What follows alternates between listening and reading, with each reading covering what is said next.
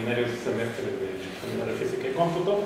También, bueno, estamos celebrando el 7º aniversario de un seminario que pues, hemos tratado de llevar a alumnos y profesores de la facultad pues, temas a veces de física, a veces de otras cosas. Entonces, para celebrarlo, pues, y como llegaba un invitado, con el cual colaboramos, el doctor Patrice Le Gal de la Universidad de Aix-Marseille, él nos va a hablar sobre uno de los temas. Él trabaja en nosotros los físicos en flotación. Bueno, ahora voy a decirlo en inglés para presentarlo. This is the last seminar in the semester, and for this seminar, Dr. Patrice Le Gal will speak about some research about the lenticular vortex for instance, the red spot of Jupiter, and also the Medis in the Mediterranean. Thank you for coming to us this last week. I have to confess I'm a bit nervous because I worked this morning on my talk and everything was fine at 9 o'clock, and at 11:30 everything is exploding. and the PowerPoint didn't work with bad and so on. So I had, of course, you know how it is, you want to have a little color there and so on. You want it to be better, and the better sometimes doesn't work. But hopefully we have a copy on this computer, and I have also a copy on my there is a small memory board there on the computer with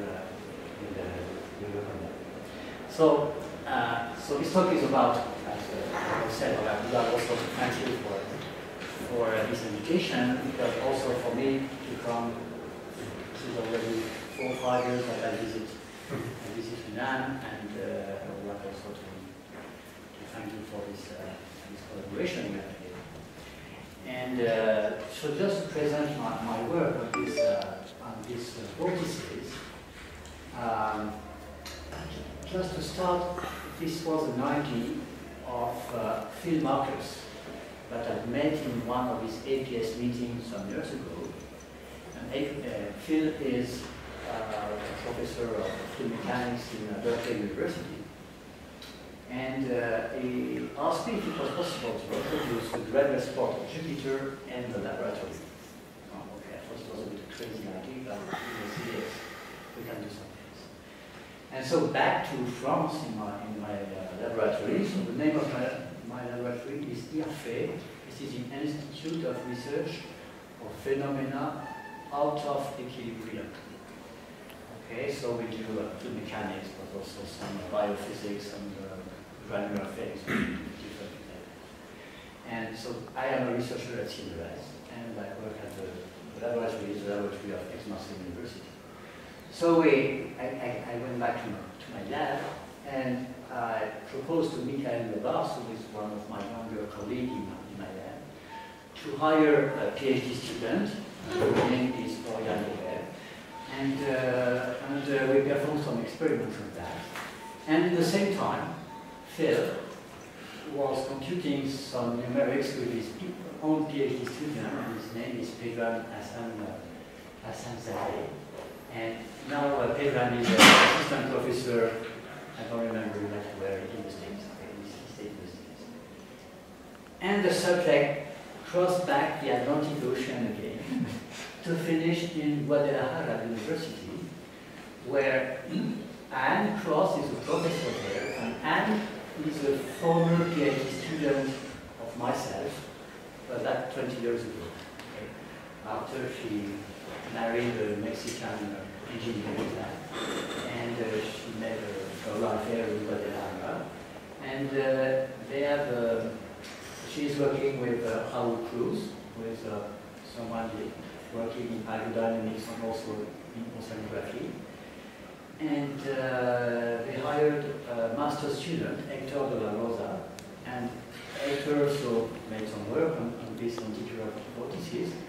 And now we got a PhD grant from CONACYT for Hector to stay in Marseille under my supervision on another subject. So you see, it's a real question of who knows who, and we are a big family, and it's very nice to make this we have to meet, we have to speak, we have to exchange ideas, and we have to visit the world everywhere. Okay? And so this is really the spirit of my visit here and of this talk. So coming back to Jupiter, I'm not an expert of Jupiter. Okay? Phil was an expert, is an expert of Jupiter. And just to show you some images from the NASA of this red red spot. So this red red spot is a very big anticyclone in Jupiter, on the surface that we see on the surface of Jupiter. And Phil made some PIV analysis using the clouds in the vortex. Okay? So using the clouds, you can track them, and you do a PIV analysis, and you have a map of the velocity in this big eddy. So this big eddy is 25,000 kilometers wide, like that. Something like a little bit more than 10,000 kilometers in the latitude direction here. So in fact, the Earth will go there. Okay, so it's as big as the Earth. So it's crazy anticyclone. And the velocity, you cannot let you read the numbers there, are, in fact, they are in 79. That was the Voyager spacecraft mission. They were about 100 meters per second. Okay, so these are also very intense. And this red red spot, in fact, is known from a long time ago, and we attribute this discovery to Hooke or Cassini, where they made some photo in 16-something, but pictures of what they saw on Jupiter. Let us remark too that 90% of the vortices, we say large vortices on Jupiter, 90% of them are anticyclonic. This is a remark that I made. This is an illustration that was done in 18-something, I think it's 1870. And it was reproduced in a paper by Hand in 61, where they think at the time that the red red spot might be what we call now a Taylor column. That is, we know, and I will show in the next slide how it works for those who do not know the Taylor column, but you can imagine that what we see is this thing, and the vortex can go down to the, we don't know if there is a floor, we don't know how is constituted Jupiter. Is it a thick atmosphere or narrow atmosphere? We still do not know that. And the Juno mission, which is up there now, will give some light on this thing. But there are two possibilities, in fact, to have these vortices like that. And this idea, in fact, lies upon what is called the Taylor column. And the Taylor column is a very simple phenomenon. Imagine you take the Navier-Stokes equation. You say, I want a stationary solution, so d over dt equals 0.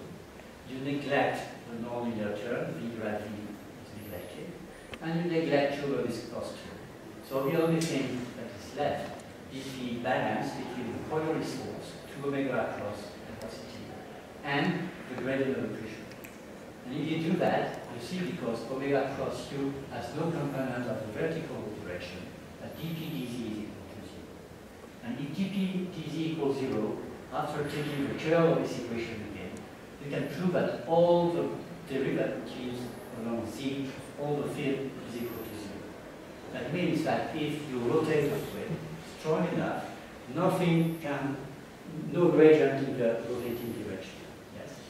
And there is a famous experiment that was done by G.I. Taylor himself, where he took a basin of water and he rotated this basin of water.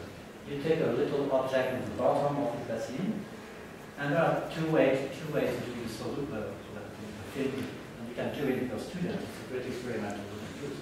Two ways to do it. Or you change a little bit the rotation rate of the flow, or you move a little bit. I think this is the technique that Taylor used. There is put a thread on this little object there, and you pull the little object across the field. And what you see, in fact, is this kind of photos, this kind of columns that we call the Taylor columns. And these columns are very special. You see, as the flow cannot go over the object, because the d over dt equals 0 constraint. So when you have when the flow wants to turn around this object, he has to turn on the horizontal plane. Okay? And this is, in fact, what happens if you put a dye filament, and you want the dye filament to go across there, and it's not possible. Okay? The filament will just turn around this column. So it acts as it was a kind of solid column in the fluid. Okay, so you see at the time, in the 60s, people said, okay, you see something that might be the Taylor column, and we just, maybe there is a mountain at the bottom, if there is a ground on Jupiter or something, and maybe we just see the top of this Taylor column. And in the 80s, one photo disappeared there, that's not important. What I wanted to say is that in the 80s, people reproduce what this kind of atmosphere, or this kind of climate we have on different planets. And one of the specialists of that is Peter Reed, and this is a photo that we have. So imagine you take Jupiter or any planet, and you look at this planet from the South Pole. So here you have a region, so it is a flat planet. Okay? You squeeze the planet. Here you have the pole, South Pole. Here you have the hot equator. So an easy way to do that, to reproduce this thing, is to take a basin. In the middle, you cool down the water. At the external part, you heat up this water, and everything rotates. And when you do that, I'll try to start it again, you see that indeed, you can reproduce this rows of vortices. This is called the baroclinic instability. And this row of vortices in some conditions, and this movie, I don't know, yes, maybe this movie will show that. In some condition, you are left with only one single vortex.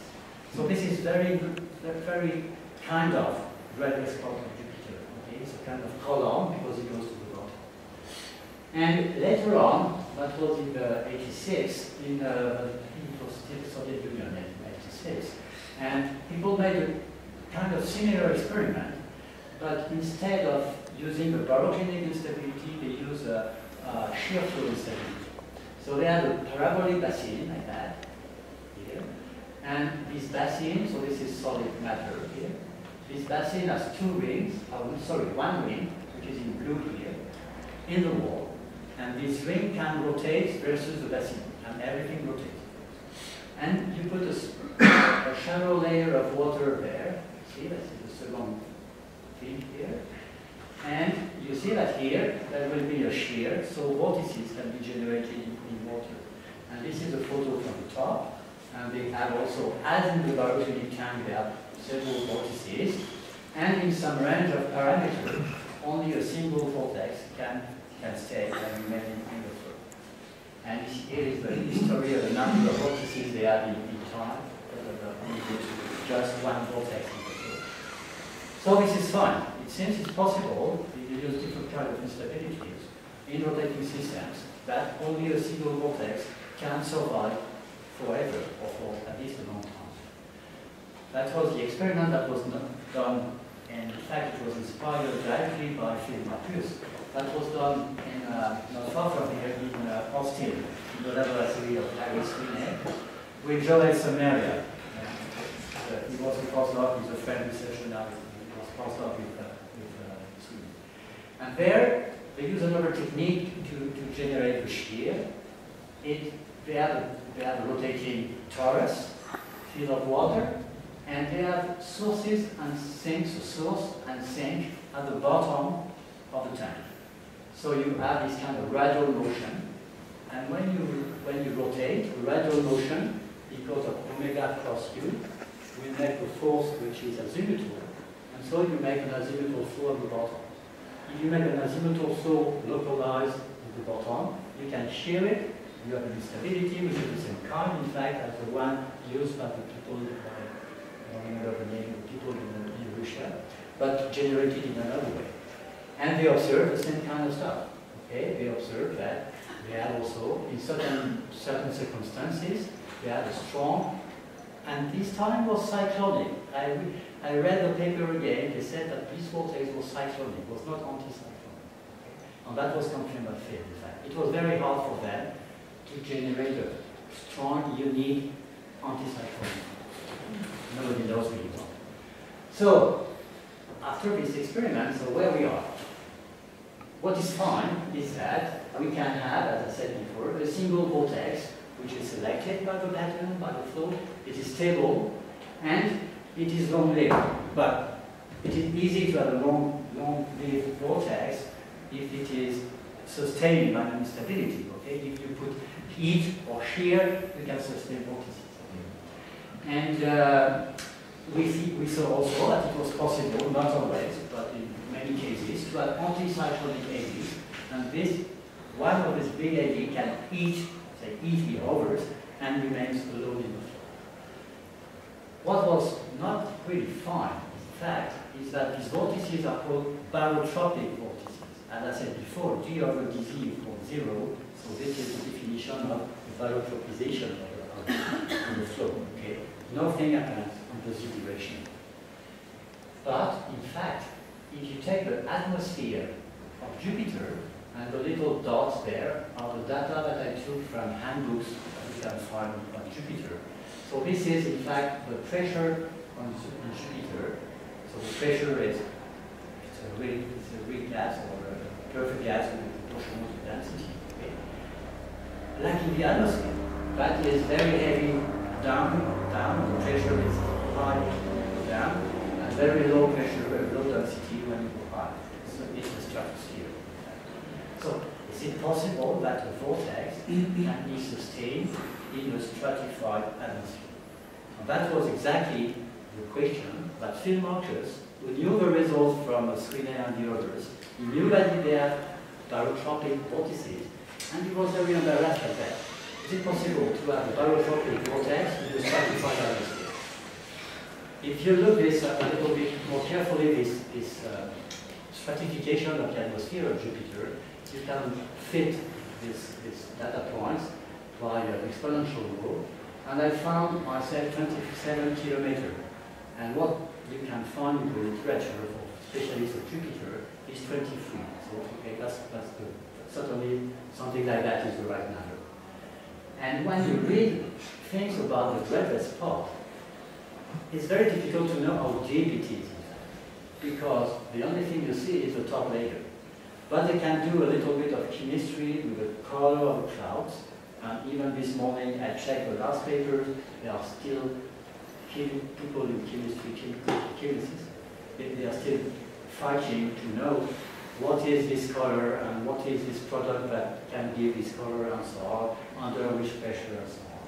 But apparently the red spot should be some like 50 kilometers, maybe 25, maybe 15.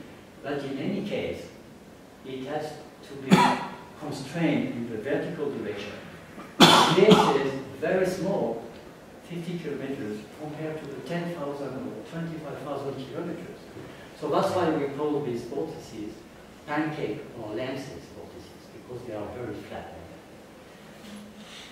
So I will not explain that. So this is an experiment you can find on the web. My colleague Michael Lebas and the student, they went to visit UCA, and they had this kind of, they made some kind of student applications of these flows. So this is just a rotating flow, so you have to take, you know, it is, you know the thing to play the record, how do you call that? Tourne-disc? You know what I mean? Turntable. Turntable? Okay, so it's a turntable. And you put a cylindrical basin of it. Now this is plain water. And you put some dye, so you make a perturbation. This perturbation, the dye will expand. You make a Taylor column, as explained before. Okay? So when you rotate, you want to be barotropic. Okay? Now, only stratification. So now in this experiment, the only thing we've done is salt water there, and less salt, pure water here. And when you put dye there, and the dye at a certain density, it will, of course, remain in a flat layer, trying to expand, okay, just because of the gravity force acting on it. So now it's very easy to imagine that if you rotate a stratified flow, you have a tendency because of rotation to be elongated, and you want also to expand. Okay? And so this is what's going to happen. You have a kind of this flat vortex. We stay there at a given density, given stratification. So that was just fun experiment for students, just demonstration experiment. And what we did after that, before that, in Marseille, was to set up a rotating table. So this is, I think you will understand even if it is in French. So we have a tank, which is a rectangular tank. This is 50 centimeter or 70 centimeter, 50 here, 50 here. And we have a kind of very small pipe here. We have a pump with a reservoir. And so we can pump in to produce something. What else? We have a screen here with dots. And we will use what is called the synthetic shear method to record the perturbation in the density. Okay, so cameras, lasers, kind of easy experiment to do. And so this is a photo of this experiment here. Soil stratification, I can explain, but maybe not now how you can get it. You have a very technical double bucket technique, which is quite easy to set up. And you can have a nice stratification. So usually you put pure very salty water at the bottom, pure water at the top, and you manage to have this kind of linear stratification between. And the vortices will be in this area there, and they can survive there as we see. So these are experiments. So from the top and from the side. So you see we have a little part there that will push. We do the same thing as the first experiment I saw. We push inside some water with dye in it and also small particles. And you see as you push the water, it's because of the density it would like to expand. As it expands, of course, the Coriolis force will act and will make it rotate. Okay, so you have a double thing. You have stratification will play a role with the density, and also rotation will produce. And you end up with this vortex. This vortex is at the center? Yes, we put it at the center, and this is something we're thinking of. Sometimes, just to make it short, when you don't, in the theory, omega plus u can be anywhere on the table, except that we have a centrifugal force. But and the isodensity are not really flat; they are a little bit curved like that. Okay? So, but the rotation is still vertical. So there is a small angle, and this is called in material or in earth science the beta effect. So what is the effect of the beta effect? It's something we have not known. Okay, so this is a PIV measurement app. So PIV, you have little particles, you have a camera, and you see how the particles will move in the flow, and you can extract from this PIV, you extract the velocity field. So you see that in the middle of the vortex, you have something which is minus omega vortex times r, not r, and a very small radial velocity in the particle. And with that, we can construct our what is called the Rossby number. And the Rossby number is the frequency of the vortex divided by the frequency of the table. But there is a factor 2 for the frequency of the table because of the 2 Coriolis force. So it is omega vortex divided by f equal to omega 2. Okay, little bit of equations. You will see this is very easy, and it's a very nice subject. I like this subject because we can, with very easy arguments, we can understand. So we write down the equation of the motion on the radial direction. So these are the real equations which are linearized. And so dPdr is equal to what? This is equal to the Coriolis force here. And if I said that u theta is equal to omega r, so this is a solid body rotation vortex, if you want, I have this expression here. So dPdr proportional to r. dPdz is just the hydrostatic balance. So it is equal to minus j rho tilde is just deviation versus the ambient rho. And so we define this as n squared, n being something that we call the universal frequency, which is characteristic in the change in density. Okay? So this n is equal to minus n squared, rho 0 z. Just a question that we call the n squared. This is the 0 to z. 1 over rho 0 to z. So this is the hydrostatic balance. So you see that, oh, this is very easy to integrate. You integrate this one, dp dz proportional to z, dp dr proportional to r. You can find easily by integration, but p is as a shape of different p values are ellipses under this form there. And you can measure the aspect ratio of these ellipses. So you can measure, so this is a combination, the ratio between this term and this term, is that. And another way to do it is to say, what is the dpdr? This is dp delta p divided by L, horizontal. What is dpdh? It is delta p divided by h. So this L there should be there. It is omega 0 f omega L. And you see omega 0 n squared multiplied by h. And with that, so you can calculate alpha, which is equal to the ratio h divided by L. And you find that alpha, the aspect ratio of the vortex, is simply f divided by n squared. So rotation, stratification squared times velocity, which is the vorticity of the vortex. Yes. So the height, the z equals 0 when the density of this fluid is the same as the salt. Yes. Say the center of vortex is equal. So this is our theoretical prediction.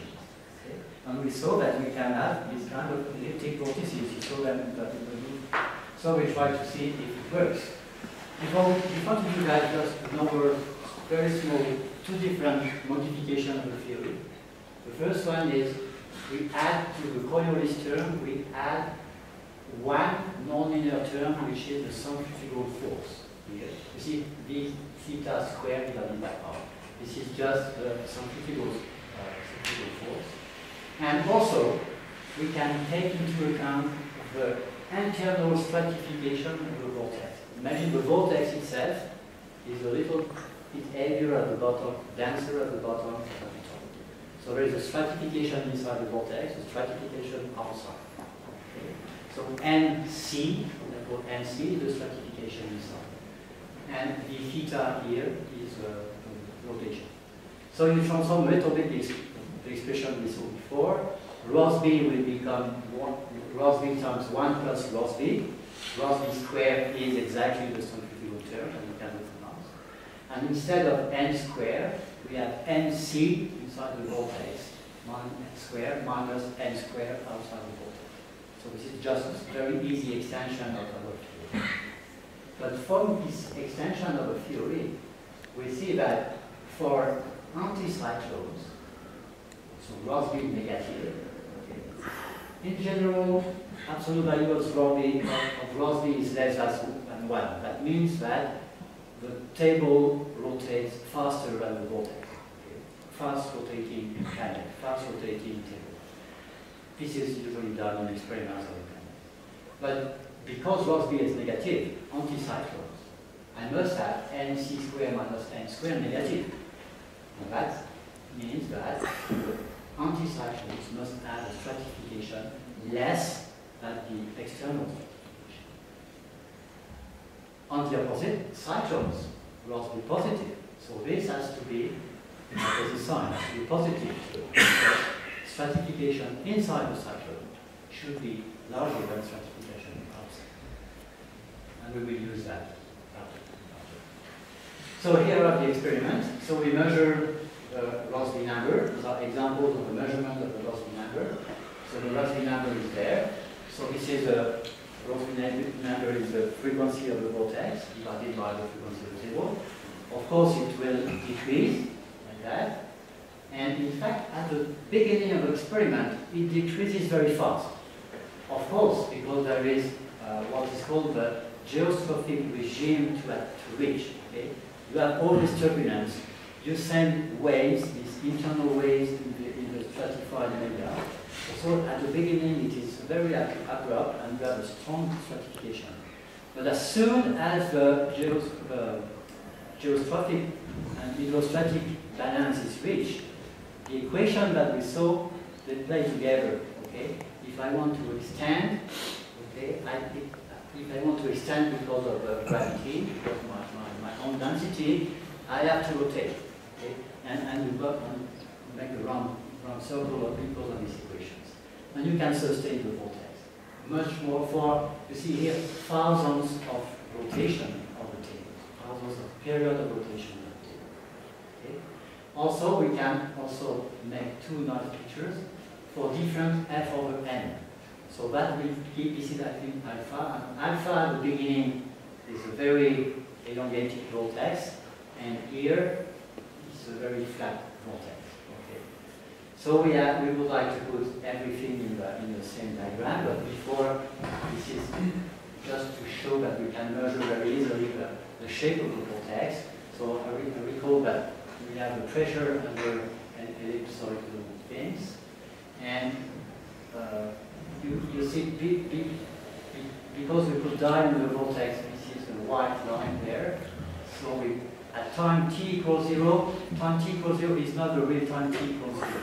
It is the time t where we decide ourselves that we are in equilibrium now. The vortex has not turbulence inside and so on. And so we say this t equals 0, and this is the first shape of the vortex. It was nearly circular here, and we let it go.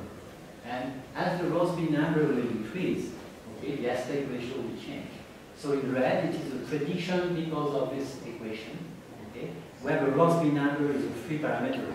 Okay. At each time, we have a Rossby number, and the Rossby number gives an aspect ratio. And if you want more about, if you want to conserve the volume of the vortex, you are constrained. So this is a prediction of the theory compared to the experiment. And this is also, so this one is the same, in fact.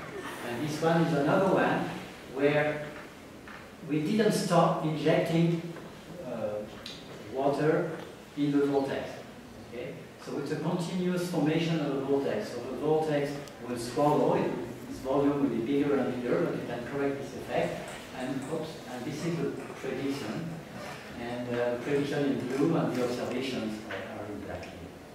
Okay, so it seems that our very simple balance between rotation and stratification, gravity works fine. And in fact, we presented these results in a conference, and we met an oceanographer. And this oceanographer said, this looks like what people call mazes. So maybe you can recognize here Spain, here, and Africa is here. And in fact, this is a numerical simulation done by people from IRPHE in France, and their names are there. And these brown things there are vortices.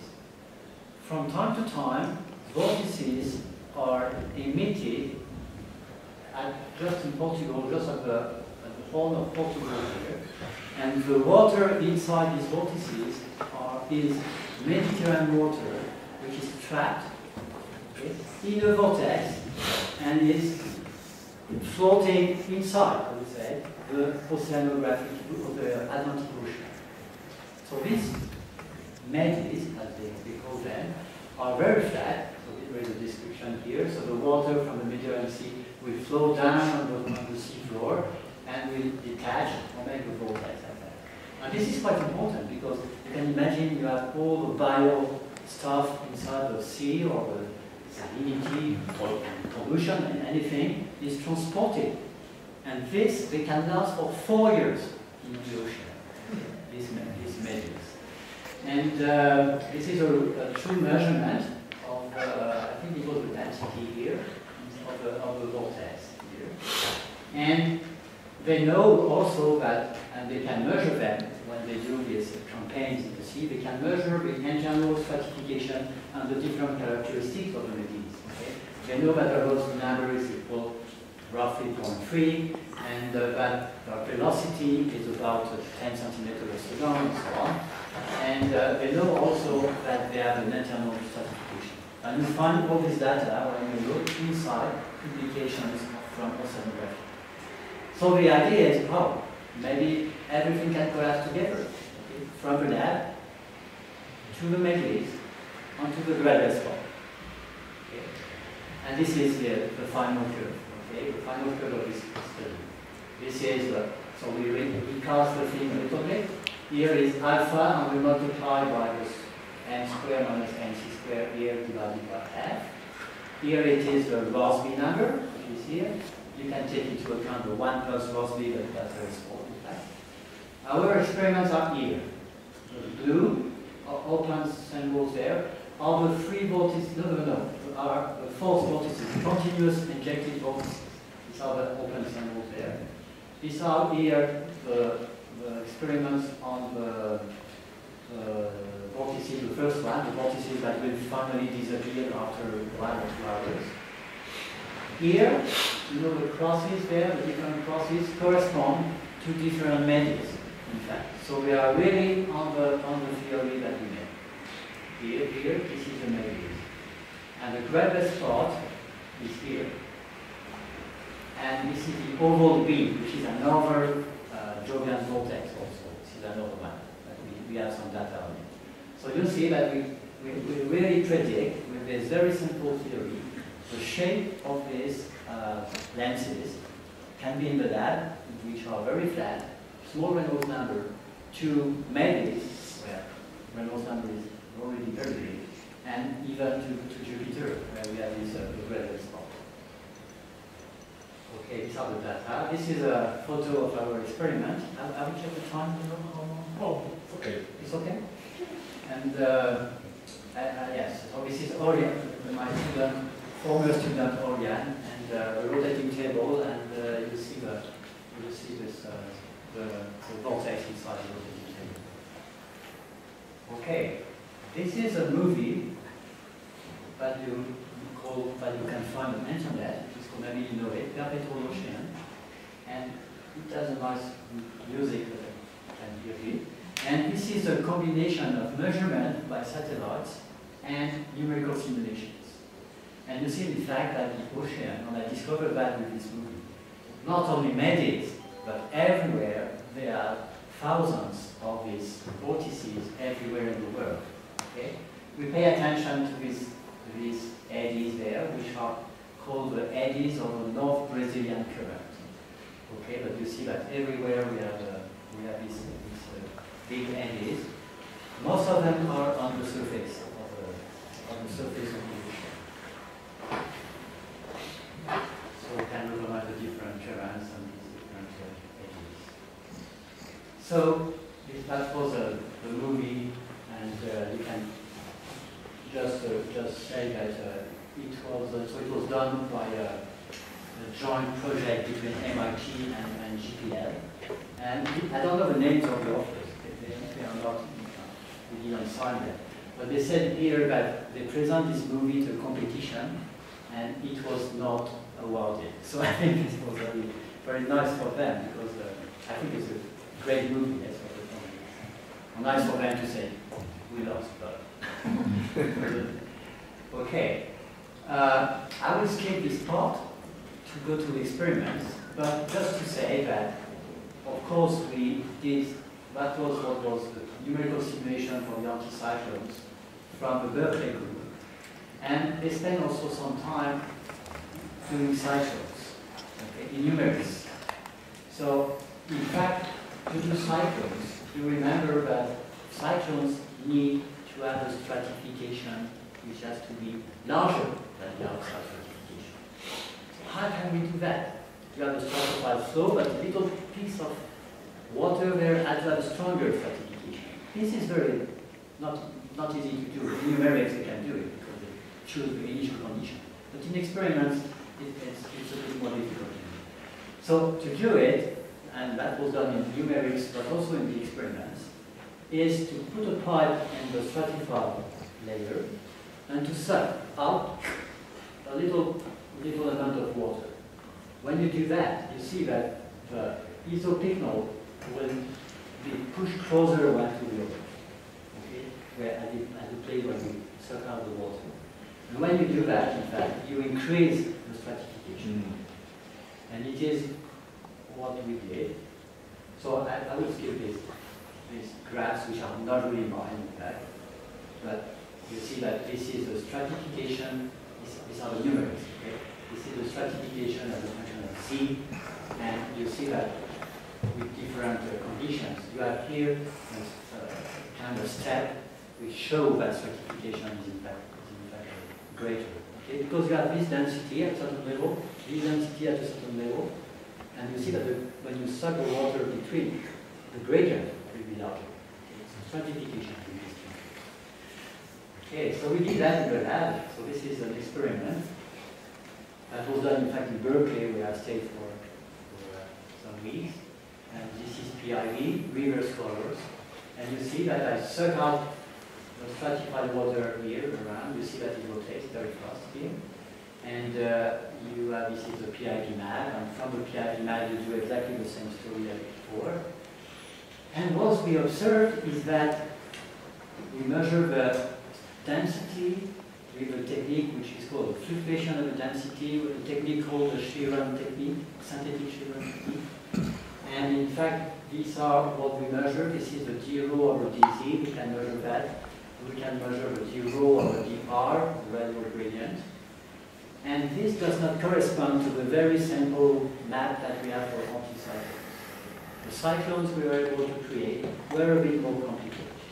And to fit this rho, we had to need a more complex expression, okay, where you have this kind of exponential, kind of a Gaussian function of radius, Gaussian function also of the vertical, and you have even a correction, polynomial correction for that.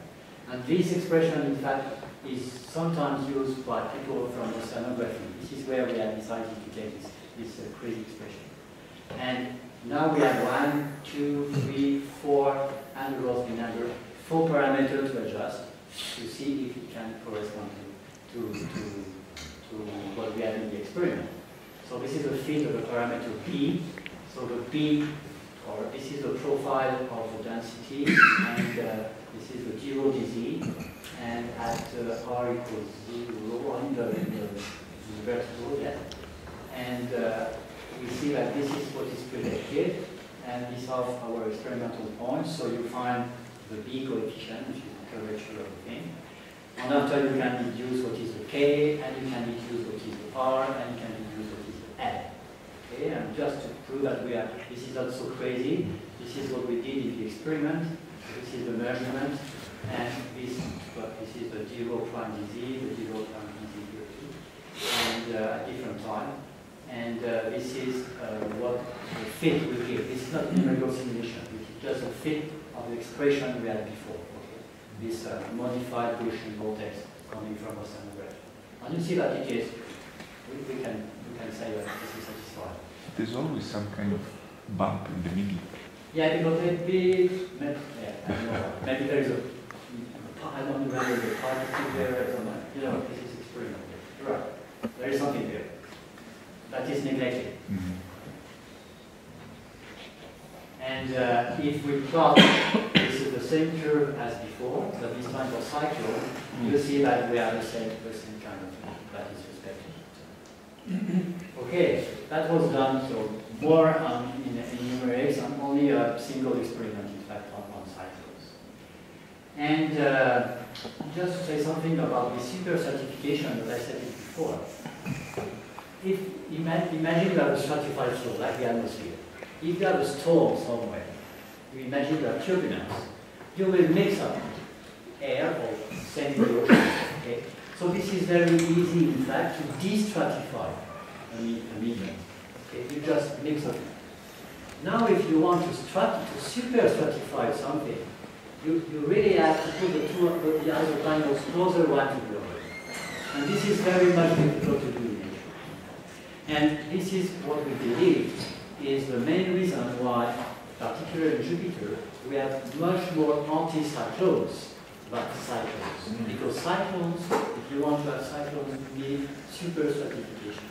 And there is nobody in the ocean or in the atmosphere with a pipe, sucking out the air or the water just to make a cyclone.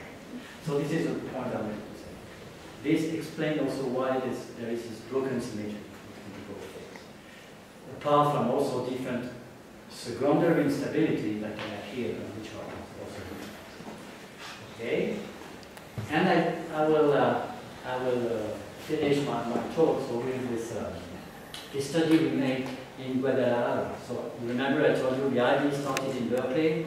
We made the experiments in France, in Marseille, and I had come back to Mexico because I like Mexico. So I worked with these guys there, and we decided, because of this perpetual ocean movie that I saw, we decided to see what about these floating vortices. So in a sense, they are a bit easier to make. Yes? It's a bi-layer, so you have a, imagine a salt layer that rotates. You take a syringe of pure water, you just push water on the surface. What's going to happen? And in fact, you do the same thing. Okay? Pure water will float, would like to extend on the top surface. As it extends, as it spreads away, it rotates or made an anticyclone, the same thing, the same way. So, and it is exactly, not exactly what happens in the ocean, but it is exactly what they observe. Okay? On the surface of the ocean, there are indeed many vortices, and my colleague Raoul Cruz from Guadalajara made a study of one of these particular vortex. So this is the one there. So this is the Brazilian, or maybe Brazilian, or this Brazilian coast here. And these vortices, in fact, are moving towards north. And this is also interesting for Mexican people. Sometimes these big vortices, so they are born above the Amazon mouth. See, the Amazon is nearby the equator, and you have a current riding there. You can see the movie there, and the North Brazilian current will go to the north, will make these vortices, and sometimes these vortices can enter the Caribbean Sea, right, where they die. You really will not escape. So this is one of my projects, or long-time project. I would like also to see when these vortices can enter the Caribbean Sea.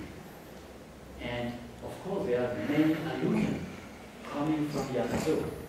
So is there an impact on the biosystem in the Mexican Gulf? Is there also an impact on the number of fish? Is there an impact on the price of the fish? So this, I really, if there is someone in economy here who would like to help me to do that, I really would like to do that, to see is there an impact of these vortices on our everyday life. This is the meaning of vortices. So this is a dream. I really would like to do that. It's still a dream. And so this is a vortex, and there are two kinds of data. There are satellite data where we measure the surface level of the ocean. Okay? And in red, it is because there is a band.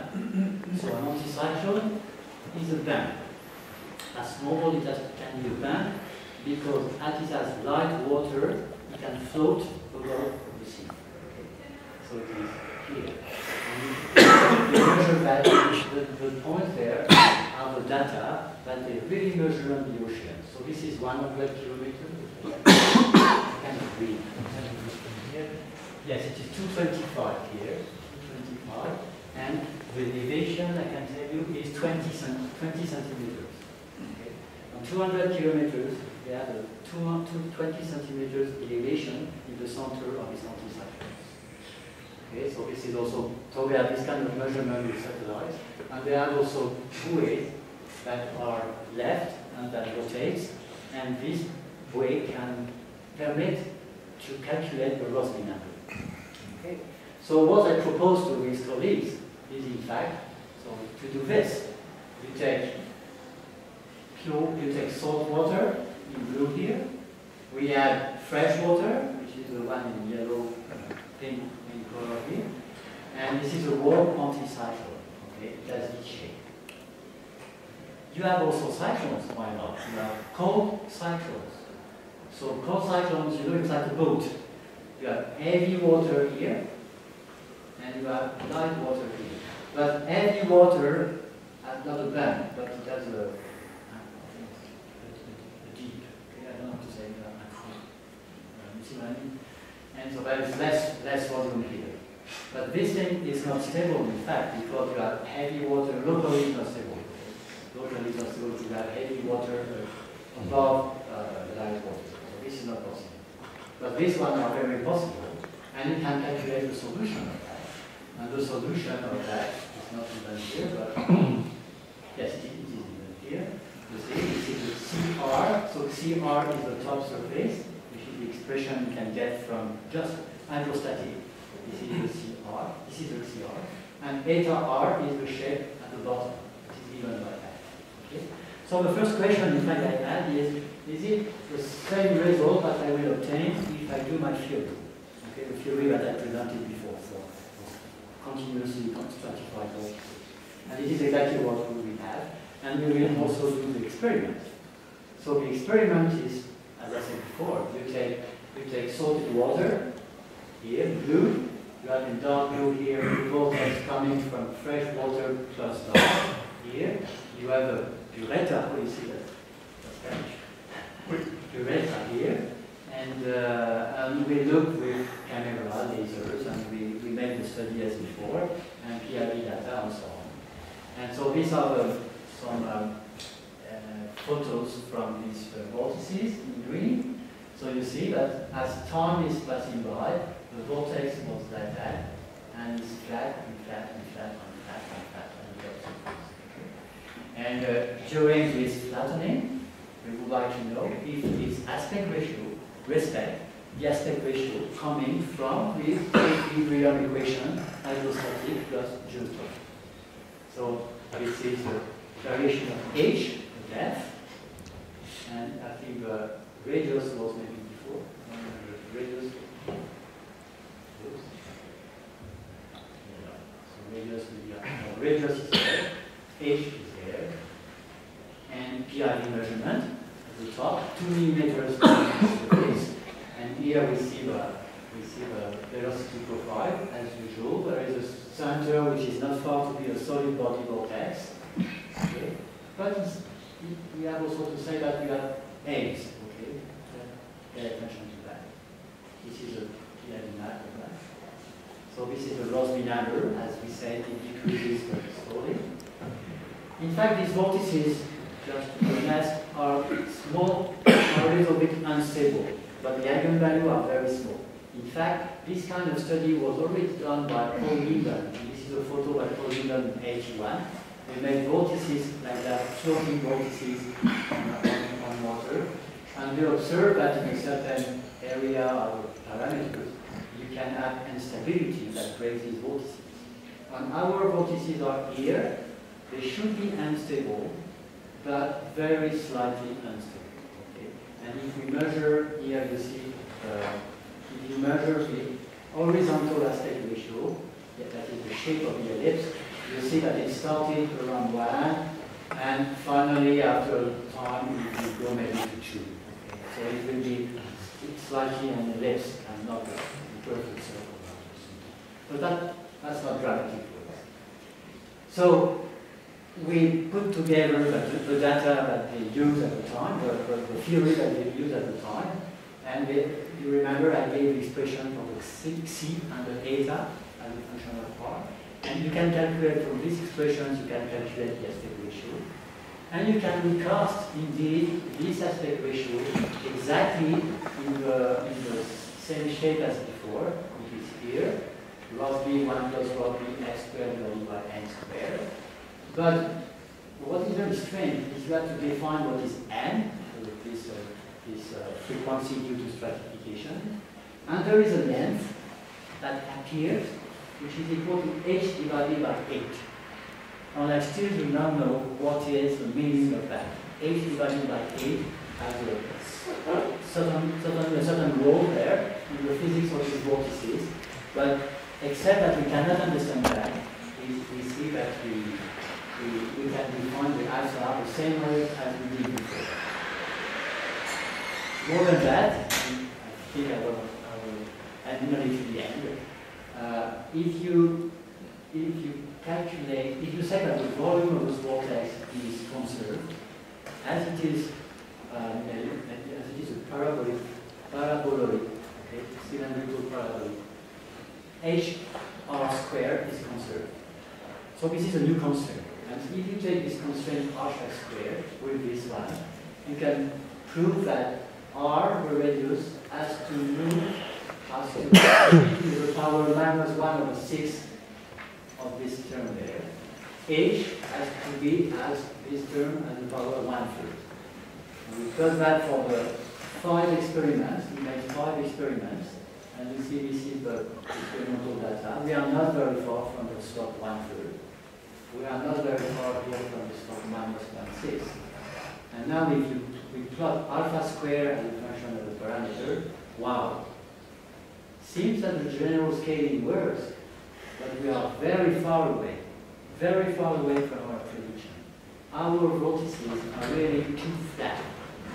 We are missing something. Something is wrong in our theory if we want to compare to this simple theory.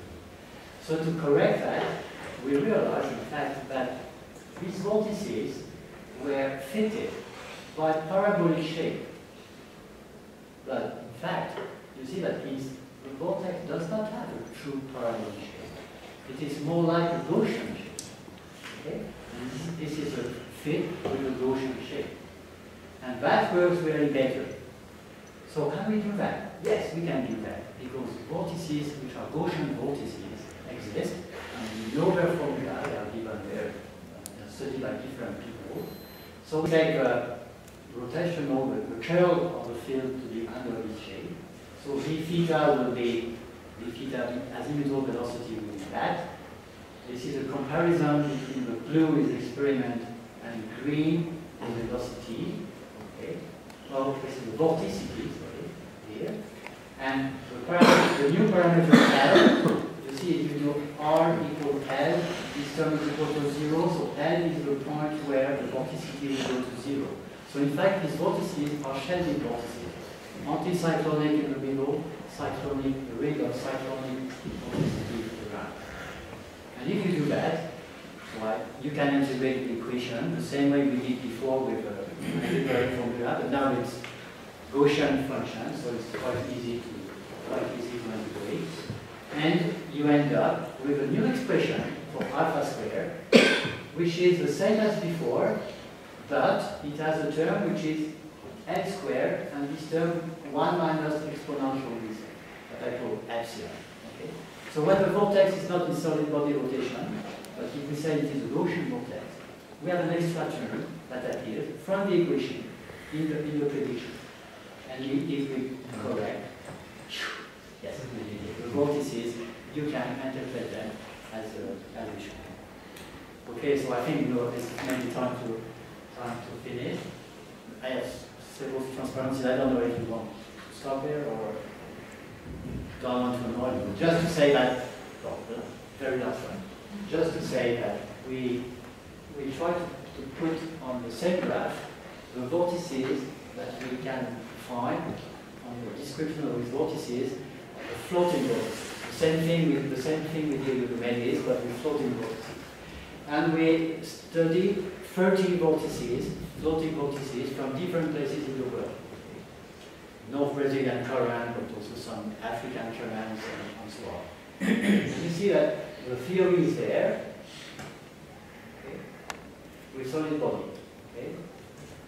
Some of them are not very far away, but some of them are really, really very far away. They are really deeper than what it is expected. And this is still an open question. But last week I met there was some researcher working in atmosphere, and he said that maybe the beta effect can affect this kind of equilibrium we have in rotating or stratified flows. So we have in fact to look at the different vortices from where on the planet they are. And indeed, you can see, I just checked that this morning, but the F is very different. 2 10 minus 5 radian per second, which is the rotation of the Earth, multiplied by the sine of the latitude. Okay? And so indeed, you go from 2 to 15. Okay? So this is maybe a clue to correct this oceanographic data and to put them in the same field. And I will thank you for your attention. I'm sorry if I've been so long.